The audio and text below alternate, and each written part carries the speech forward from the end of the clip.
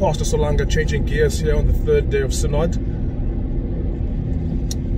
There's been a lot of talk, you know, amongst Christians of late, don't let yourself be a doormat, you know. Help out, do whatever, but just don't let yourself be a doormat. And I've thought about that a lot, in fact, for a number of years, and I just don't know where that idea comes from in the scripture. I don't know where we are encouraged in the scripture to not be a doormat that people walk all over.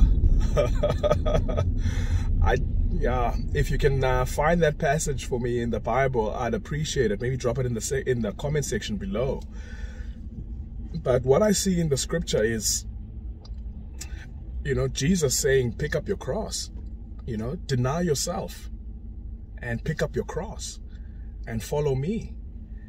And, you know, the cross is even worse than a doormat. That's what Christianity says. Christianity doesn't say, don't let others walk all over you like a doormat. It says, deny yourself and pick up your cross and follow Jesus. Do likewise as Jesus.